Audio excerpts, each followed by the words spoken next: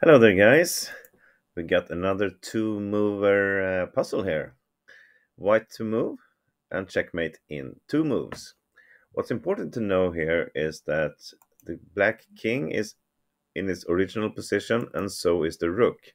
And if it is like that, there's common practice within puzzle composition that the castling is still allowed. So we have to assume here that black is able to castle. So think about that when you try to find the solution for yourself. I think you should go ahead right now with trying to do that. Just pause the video and take the time you need. And when you come back, I will show you how it goes. Go ahead. All right, here we go. So, since black is able to castle, we cannot do stuff like queen c7, which otherwise would have been checkmate in next move, like this or like this. But black can castle, and we don't have any checkmate anymore. And the same goes for queen f4, which also would have been a solution if black were not allowed to castle, like rook f8 and then checkmate here with the queen. Note that this knight is still pinned. But he is allowed to castle now, so we have to find something else. Simple check on c8 will not do anything. King can escape to e7, and we don't have any checkmate here.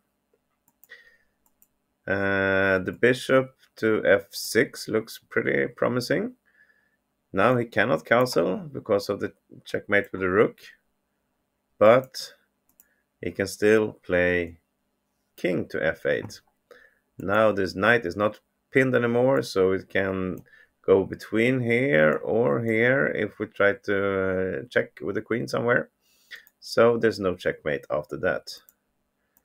And last move we're looking at, which is not right, is bishop g7. It's stopping the castle, but the king can go to e7, and there is no checkmate here.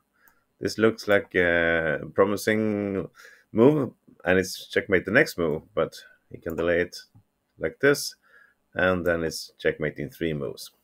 So what's the solution then? Well, here it comes. Rook d4. Look at this. It doesn't look like much.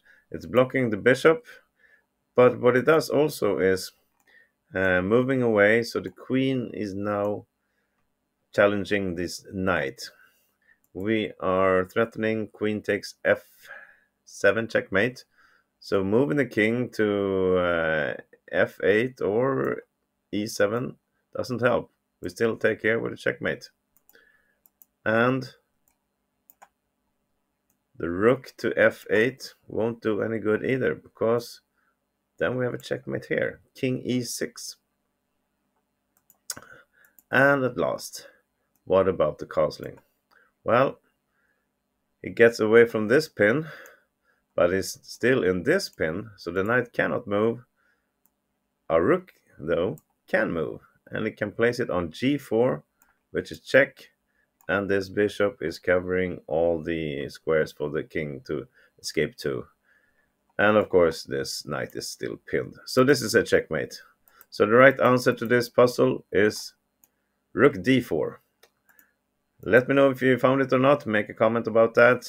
And please press like on the video and come back to my channel at any time. Have a great day. Bye bye.